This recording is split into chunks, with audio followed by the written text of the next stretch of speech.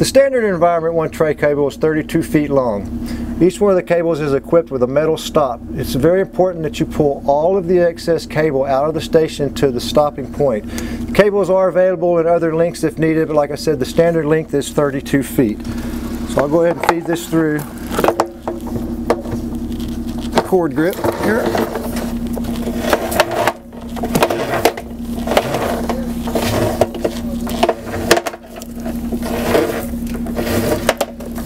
There's the stop. Hits that. Make sure we tighten this up. Probably need a pair of channel locks to get it tight enough. I'll hand tighten it to start. But as you can see, there's only 3 feet of the cable left in the station, which will be accessible outside the station if service is necessary.